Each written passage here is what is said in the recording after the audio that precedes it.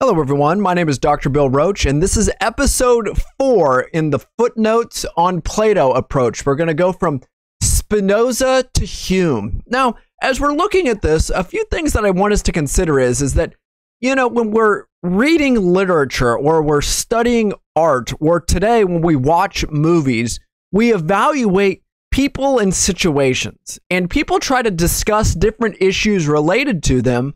But in reality, all of these situations boil down to some pertinent issue within the history of philosophy, whether it be in ethics or metaphysics or epistemology or any of these other variant topics. Now, something that's of interest today is that when philosophy is taught in many modern circles, they try to find contemporary examples. And there's nothing wrong with that. But in doing so, sometimes they're not actually raising the question in its best form. So sometimes when people discuss an issue, you can discuss it at various levels. You can have an intro level, an intermediate, and an advanced level. And the reality is that today's society discusses things on a very surface level. And sometimes our historic literature does it at an intermediate level, but philosophy tends to discuss it at its advanced level. It discusses the issue as such.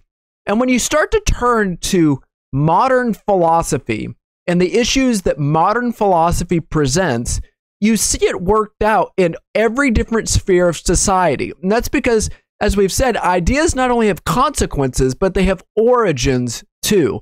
So by studying in its highest form, you can deal with it in all of its lower forms. Now, you may have to clarify it and clean it up a little bit, but the point is that we're trying to take a footnotes approach so that you can understand the big issues of the highest issues. And notice we're not going into incredible detail with it. We're not trying to deal with every nuance. I'm trying to give you something that's just straight to the point. So with that, we're just going to switch to our evaluation, and we're going to discuss this issue of from Spinoza to Hume. And we've been using this entire approach by looking at Alfred North Whitehead's quote that says, "The safest general characterization of the European philosophical tradition is that it consists of a series of footnotes on Plato or to Plato." And we know what the purpose of a footnote is. It's to clarify something. It's to say, I may differ at this point, or I add to it at this point. And that's what all of the history of philosophy has been so far. And we've discussed various ways of the history of philosophy. And we've used this chart by Dr. Norman Geisler, which is really just a summary of the history of philosophy. And we know that there is rationalism and empiricism. They're the two dominant philosophies that bring us up into the modern era. And today, we're going to look at the end of modern philosophy. And specifically, we're going to finish with Hume. But by way of just reminder, rationalism says knowledge comes before experience. Empiricists are arguing that knowledge comes from the sense experience. And the harder forms of empiricism say, if we're going to be an empiricist, we only have sense knowledge. There's no abstraction like there is in Aristotle. There's no world of forms. We're literally left with the senses and what can be drawn from the senses.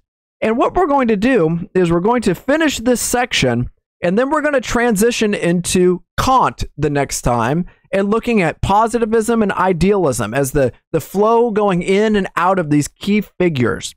So the first thing that we're going to look at is pantheism by Spinoza.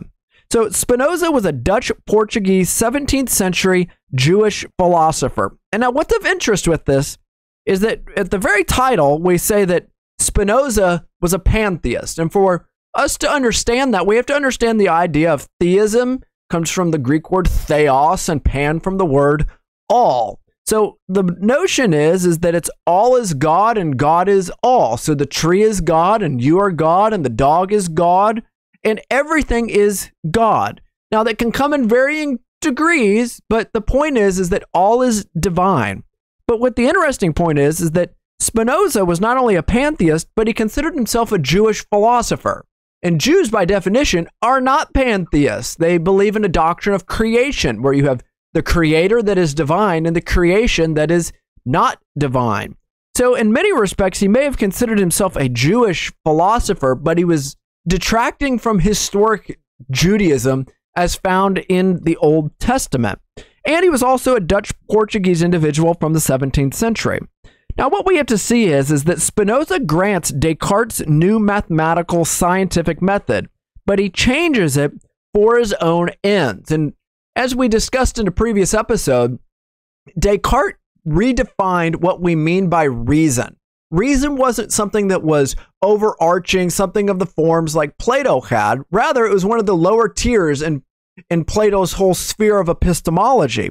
Descartes was arguing that reason can only be about mathematical and scientific things. And Spinoza, like many modern philosophers, just grant that's the proper definition of reason. So in that sense, he's a detraction thesis from Plato, but he's also a continuity thesis with modern philosophy. Now, Plato and Descartes held that there were two levels of reality. Spinoza taught that there was one level of reality. He claimed that God and nature are a single substance, but viewed from two different angles. Namely, Spinoza was a pantheist. So remember, within Plato, you had the material world and you had an immaterial world. And he made that in such a way as to understand how the forms operate and what they are in and of themselves versus how material things are and how they operate in and of themselves. But what Spinoza tried to do was to wipe out this distinction. Like we said, there aren't two different kinds of substances. There are two different levels of reality. There's one level of reality, and all of that reality is divine. And that's because he's claiming that God and nature are a single substance. So that's another detraction thesis from Plato, but it's also an issue where he's transitioning into giving a fully orbed understanding of reality by claiming it's all divine. In addition, what we have to find is that materialists deny there's a creator. And that's because they claim that all of matter is sort of eternal in some sense. You know, they'll deny an eternal God, but they'll affirm an eternal world or an eternal creation. Pantheists differ from traditional creationists and from materialists because they deny the reality of a creation. It's not just that the world has always been here, it's that the world's always been here because the world is divine. And that's a radical difference for what a Jewish philosopher, at least one would suspect from a Jewish philosopher, because Judaism rightly taught a doctrine of creation. So he's a detraction from really that religious background. Now, a footnote on footnotes, it's interesting that there's not just one form of Judaism. Just like you have liberal Christianity, which really is not a form of Christianity at all, as Machen was right when it's Christianity or liberalism. It's not a form of Christianity because it radically denies the key tenets of the idea of God and divine revelation. Well, that can be worked out into all of these other major world religions, but specifically within Judaism, you've got a whole sphere from liberal Judaism to very conservative Judaism. And by him denying creation and being a pantheist, he's definitely removed himself from any strong, orthodox, historic, biblical understanding of who God is and what man and creation is according to historic Judaism. So what we have to see is that Plato does not teach a doctrine of creation, but he does grant there are two worlds, a world of ideas and a world of temporal things. And in this, creation is a distinctly Judeo-Christian concept. So as we've discussed in the previous lecture, in certain respects, Plato is right. There is a difference in the material versus the immaterial world and how they function and operate, but it took Christians of the Middle Ages and really the Judeo-Christian worldview, which, you know, the Old Testament is really the precursor of the New Testament, to give us this historic and distinctly Judeo-Christian concept of the doctrine of creation, creation ex nihilo, creation from nothing, which was a key tenet that Spinoza was trying to deny. Now, we could get into many other features with Spinoza, but the key point to understand is that Spinoza was an extreme pantheist in the eyes of these modern materialists. Modern materialists were not pantheists. They were, well, in many respects, denying that there was anything divine. Now, we move on to really the antithesis of Spinoza, which is found in Hobbes. Hobbes was a 17th century English philosopher, and for him, nothing exists except matter, and all that exists is matter. So we see the key distinction between Spinoza. Spinoza would have said, all that exists is divine, and that which is divine is all that exists. There's one single substance. Now, Hobbes is agreeing that there is a single substance, but it's not a divine substance. It's a material substance. And what we find is that with Spinoza, he departs from Plato because he's giving up the two substance view of reality, the material and the immaterial. Hobbes is also doing it in a totally different wheel. That spoke is departing, but it's still a departure because he's denying the spiritual aspect, the immaterial aspect of the world. In fact, he's denying the notion of forms altogether because there's nothing but matter and all that exists is matter. So for him, all material things are considered to be selfish and competitive. They're always striving and fighting for power. So how does Hobbes work out his philosophy, this materialism? Well, it's rightly for him applied to ethics. So he's looking at when you see people and you see material things, they're striving for power and dominance. So for Hobbes, because man is essentially material, he's essentially competitive. He's competitive with one another, competitive over the natural world, which is just another manifestation of material things. Also, because for him, the natural state of man is to be brutish and nasty to one another. Only an absolute monarchy, namely the Leviathan, which is the great beast and what Plato called tyranny, can force man to act justly, which is contrary to his nature. So we see another departure from Hobbes. To be just is not to fulfill human nature. For him, the natural state of man, which is not an ontological or an essential or a metaphysical claim in the Platonic sense of the term, even though it is a metaphysic, it's a materialistic metaphysic. For him, we're naturally brutish or nasty, mean, always doing things to create dominant competitive powers over one another.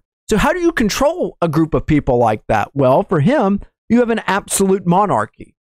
And that's what the whole point of the book Leviathan was about. And this is what Plato would have called a form of tyranny, but this is what he would have called proper government. But in addition, for him, God and the soul, he would say, or the concept of God and the concept of the soul, and are just forms of a material body. For him, heaven is considered an ideological, political stability, and reason is a salve unto the senses. So for him, when we talk about God and we talk about the soul and we talk about heaven, they're nothing more than ways of trying to bind the minds of the material masses to do what they need to do in order to fulfill this absolute monarchy, the Leviathan in itself. But also, in this sense, it's reason is not just something that is giving us knowledge of the forms. It's a slave to the senses. It's purely passive. There's nothing more to it than a receptive capability and capacitor in that which it is trying to do. Now, just by way of keeping up with what we're doing here, in order to truly keep it as a footnotes approach, we move on to another influential philosopher. This time, it's a person who's considered a Christian philosopher, and it's Blaise Pascal. And he argued, in light of this modern day view of reason, that faith was a wager. He's trying to interact in the modern Descartes mathematical scientific understanding of reason, and he's trying to make room for faith. So Pascal was a 17th century French philosopher and theologian, and his pensees are probably some of the most influential writings from his time period. In fact, one key author from today wrote a commentary on the pensees, and he said it's been one of his best-selling books. And it's because when you start to restrict the nature of humanity down to material concepts and mathematical calculations, we forget the fact that we're real persons with emotions and strivings beyond these material mathematical concepts. And that's why his book, which was striving to overcome that, was so influential. It was tugging on the heartstrings of people, not just the modern scientific mind. Now, for Pascal, reason struggles to, or is unable to, understand the nature or the mysteries of human existence, things such as injustice and death. So think about this. Reason has limits. It's not able to grasp these things. So in that sense, he recognizes that there is some truth to this idea that people have been too dogmatic with reason. They've let reason go too far. And what he's trying to understand here is that there are certain mysteries of human existence. And, you know, when we look at the concept of death, there's something where we understand it, but yet there's also an aspect of which we don't understand it. Or we see injustice and we understand that injustices occur. We may not always understand why they occur. There's a question, what could I have done differently? Or what could we have done differently? Or could society have done something differently? And that's because reason struggles to get at the very heart of these things. And sometimes it's unable to. And we see those differences. And that's a difference from Plato. You know, Plato would have said that, no, reason is the means by which we overcome these mysteries. A knowledge of the forms is going to give you the proper interpretations of death and justice and injustice. Now, for Pascal, only a quasi or possibly non-rational religious faith, this is Pascal's kind of wager, this bet, can deliver the hope of a true and deep happiness. In this sense, Pascal is a proto-existentialist due to his despair of reason and call for what existentialists later called a leap of faith. Now, one thing that we have to see is that Pascal was known for his wager. And the wager, which we're not going to fully get into here, is this idea that you're already in the game. You're already betting on whether or not God exists. And you need to make the right bet. And you're left with different options. Either God exists or he does not exist. And it's either true that God exists or it's false that God exists.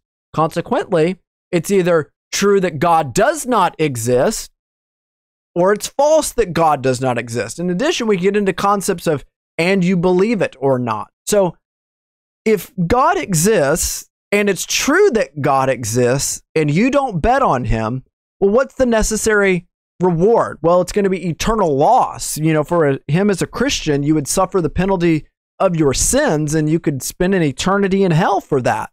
But if God does not exist and you believe in him, what have you really lost? He's arguing that in this great wager, you are living a more moral life according to the dictates of society. You're living a better life with your family. So there's real goods that can be given in a social sense and in a moral sense. So for him, if God doesn't exist and you believe in him, there's some good that can be with it. But as we continue to look through this, and we could pan this out at a later date, the whole point of the wager is everybody's wagering whether or not God exists or whether it's true or not.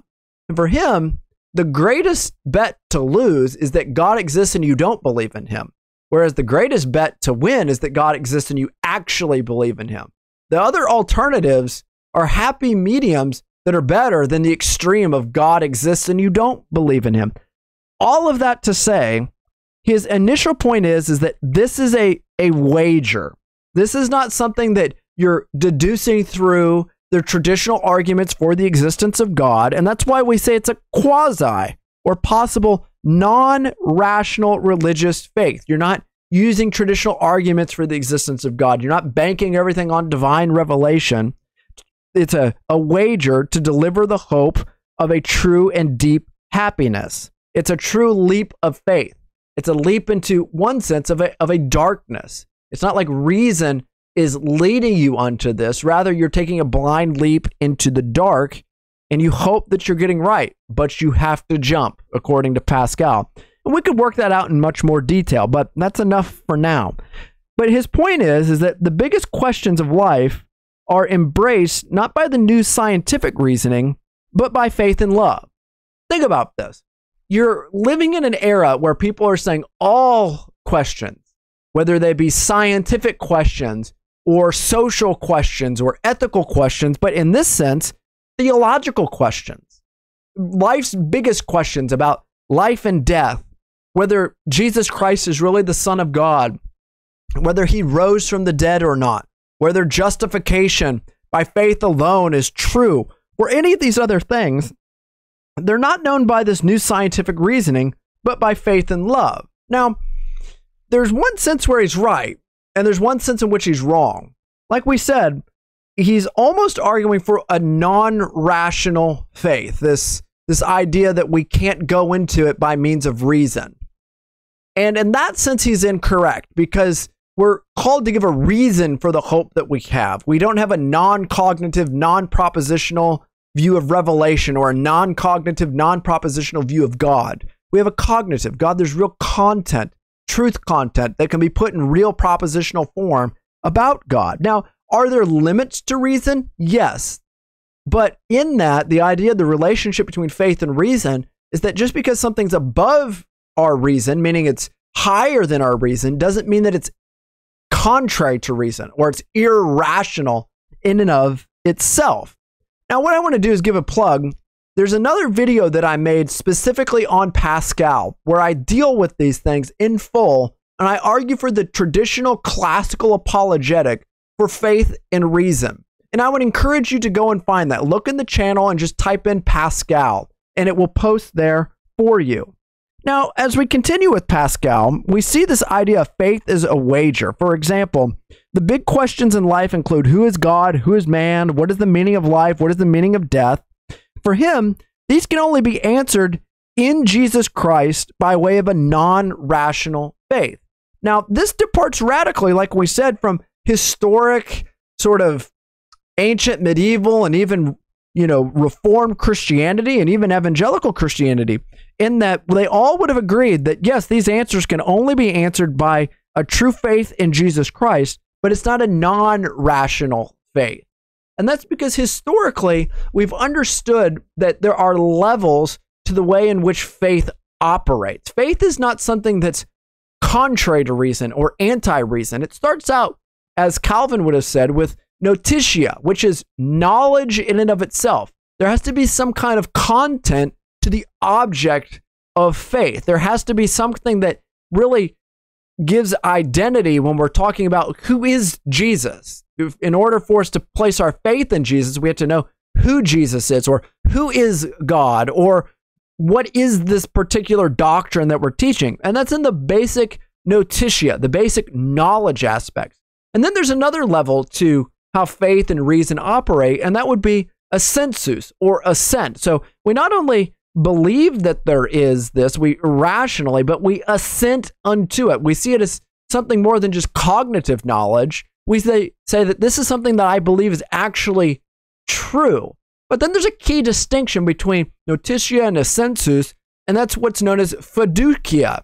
And fiducia is really this whole notion of faith in and of itself. Now, some people say fiducia or fiducia, and what we're arguing for here is that it's almost like building blocks. You have content with assent, and what's beyond assent? Well, it's faith. And this is precisely what James talks about. He talks about, well, the demons believe that there is a God, and yet they shudder. And what do the demons fundamentally lack? Well, they lack faith in God. And he's arguing that we don't want to have a demonic faith. We want to have faith that is contrary to a non-working form of Christianity. Faith, it's not just faith alone in the sense that we just have a blind leap, or where our faith has real actions. And the real action for him is that the object of our faith, Jesus Christ, in this sense, brings about a changed life, but there is a real object of knowledge, which is the notitia and the assensus brought into the Christian doctrine of who is Jesus Christ in these key questions.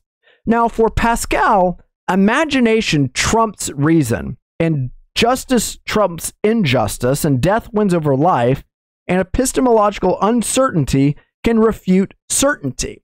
And what's of interest is that they're living in a dogmatic age where people think unless I have absolute philosophical certainty about something, I just cannot believe it. And he's trying to say, well, we don't live like that in many areas of our life. We don't necessarily need certainty on something in order for us to be justified in the approach. Now, I'm not buying into this idea that certainty is impossible, nor am I denying the concept of certainty per se in and of itself. But the reality is that sometimes people do set the bar too high. And there can be a variety of reasons why people are not, repenting and placing faith, as he would say, in Jesus Christ. But his whole point is that we shouldn't allow a modern, quasi-scientific, materialistic definition of reason to be the sole, true, ultimate determination and definition of reason. And in that sense, we can have an element of uncertainty. But I think we can have certainty, and I think Christian apologists have proven that the Christian faith is not just the most morally certain thing, but it's the actual epistemologically certain thing. And I would really encourage you to go and read anything by key figures such as R.C. Sproul or Gerstner, another figure that shows that in the classic sense of the term, that we can have epistemological certainty about the key things of the Christian faith. For him, meaning Pascal, love transcends reason, and this famous quote, the heart, not just emotional sentiments, has its reasons which the reason does not know. And this whole quote I deal with at length in my whole lecture on Pascal.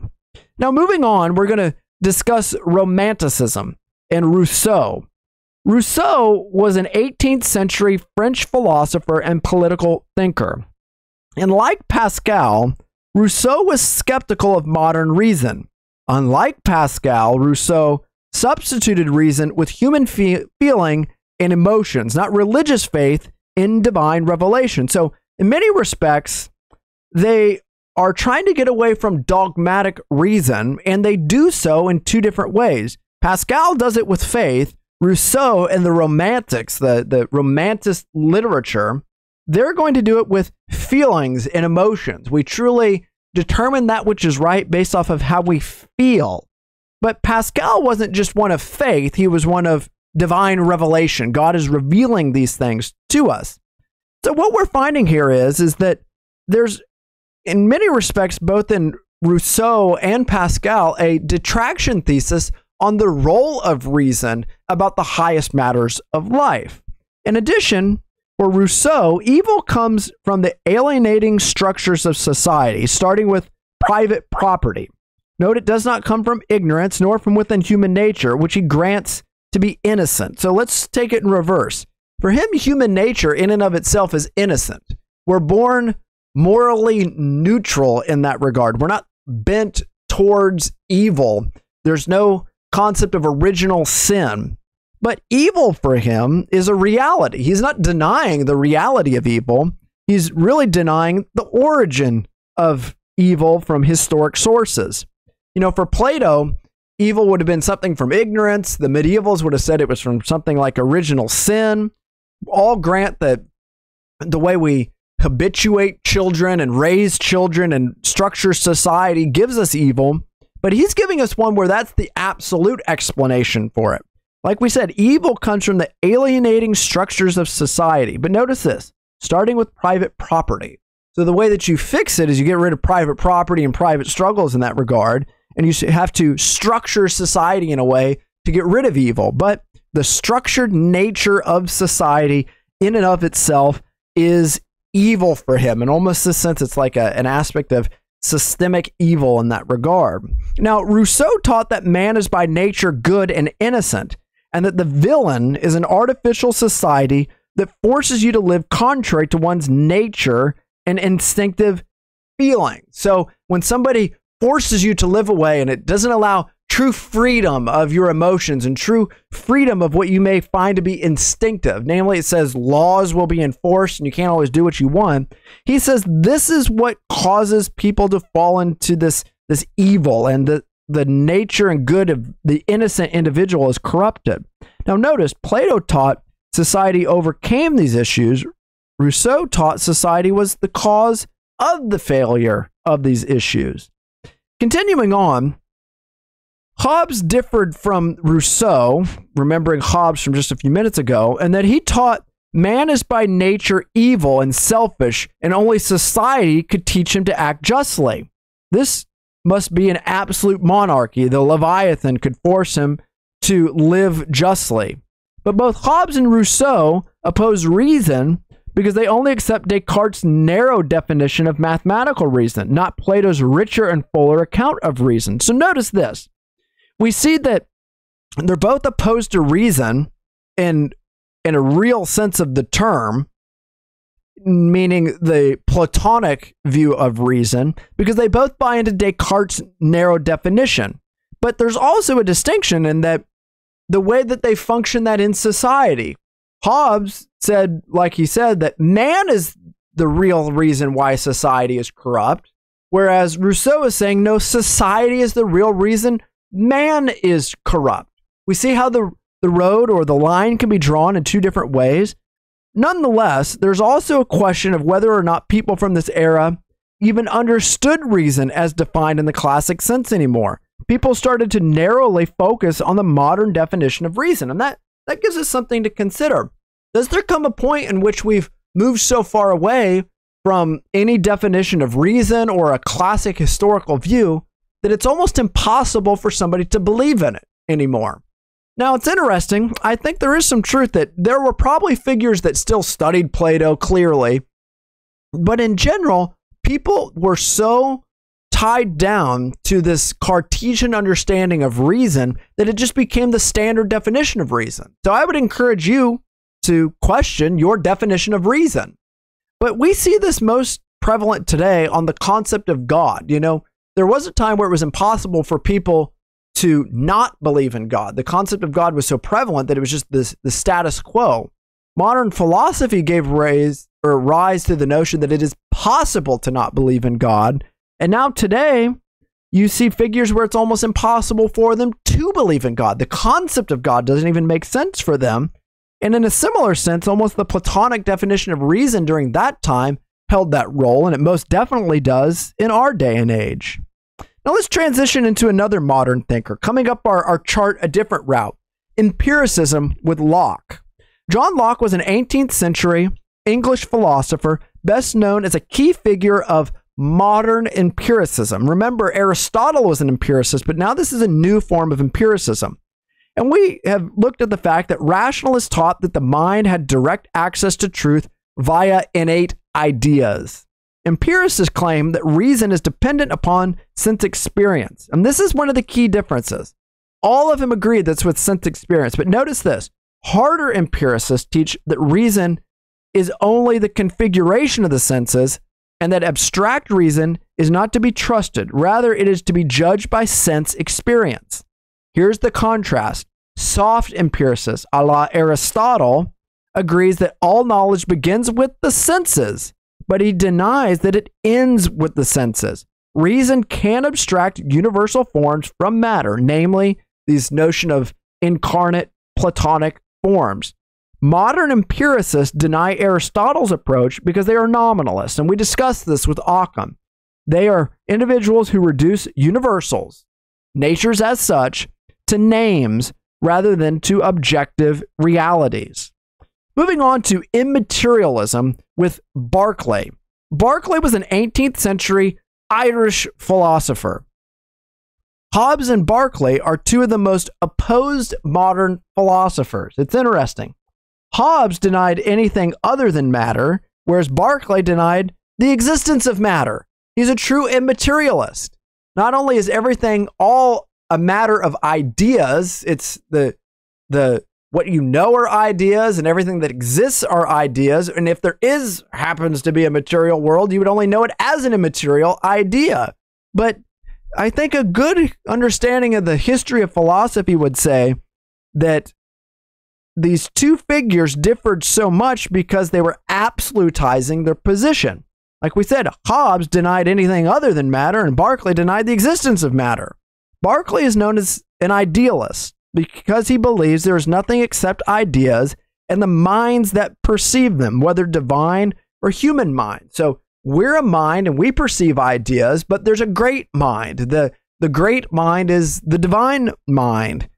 And Berkeley was known to affirm this notion of SAS percipi, which is to be perceived. So if something actually bees or it exists, it's because something is perceiving it. So something right now that you're looking at, the only reason that it exists, such as me, is because you are perceiving me. But what if you stopped perceiving me? What if you stopped looking at me and you continued on? Well, then I could cease to exist. But what happens when I continue to exist, even though you're not looking at me? Well, it's because there's a divine mind that continually, eternally continues to perceive things out in the material world, or the immaterial world in his regard.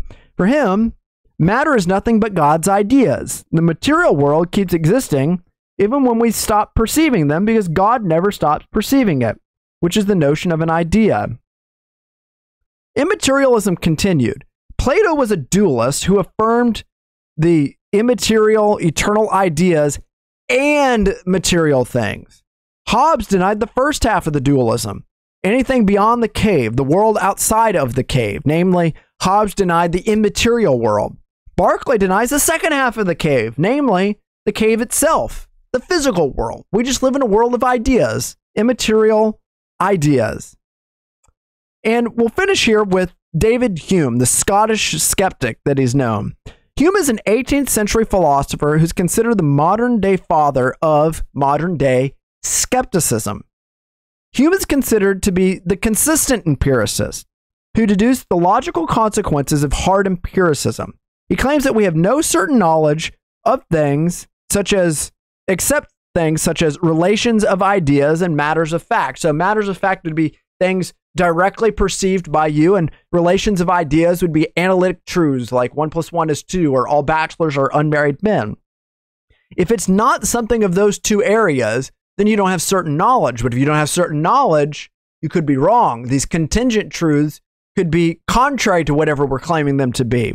And for that, we need to be skeptical of them, because there's nothing rationally binding them to mandate that they must be true. For him, as we said, relations of ideas are contentless tautologies, such as X is X or analytic truths. Matters of fact are always contingent and sometimes never certain. This is where we get into the key distinctions. We do not have certainty for him that things such as the sun will rise tomorrow, because they're contingent truths. This is one of the key points. The past does not prove the future, and the only reason we believe the sun will rise tomorrow is because of customary conjunction. The only reason you believe the sun's going to rise tomorrow is not because laws of science, those are contingent truths, or because you know it in and of itself because tomorrow doesn't exist. The only reason you know is because it's happened every day in the past. But there's nothing rationally binding to say that it's going to happen tomorrow. You don't see the necessary rational connective causes to necessarily, rationally, and sufficiently determine or require that to occur. It's by customary conjunction. You only believe it because it's happened before. And you only believe it because somebody told you it's going to happen again, or you believe that it's going to happen again. Knowledge of reality for him is strictly limited to the sense experience, and the senses can only tell you what is currently happening, not what will necessarily happen, namely causality. For Hume, there are no Platonic ideas or Aristotelian forms. He's a radical nominalist, and as far as one can be from Plato's ideas. And I want to finish with one of these illustrations with them about billiards, pool. And he says this notion of causality and customary conjunctions is his classic example. You see a person hit a billiard ball and it hits another ball. And somebody's going to say, the first ball is the cause of the second ball. And he's going to say, well, show me empirically the cause. You see one event followed by another event. You see one ball come into another one, but where's this causality occur? You're going to say you don't see it. You don't see causality in and of itself. There's nothing within the passive sense experience that gives you this non-sensual causality. You just see things occurring. So for him, you need to be skeptical of these types of things and of these notions of causality in that regard, and not only just of causality, but of anything that's not an analytic truth or a specific immediate matter of fact. And that's because for Hume, he's going to argue that they're not directly known with sense experience. Now, the question is whether or not this is a consistent way of living one's life. And Hume would even argue things like, oh, I never denied such a thing as a cause, but he couldn't consistently live this lifestyle. He still had to go out and play backgammon and different games in order to get out of the perils of this philosophical world view.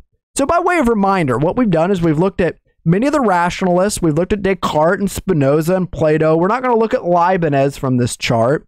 And he's definitely a key figure. He's definitely a key footnote, but not for this series.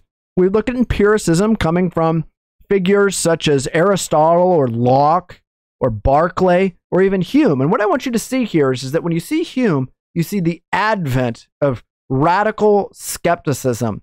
Now, it all comes together in Immanuel Kant, who's going to try to synthesize rationalism and empiricism into his synthetic a priori. And we'll break that down at another lecture.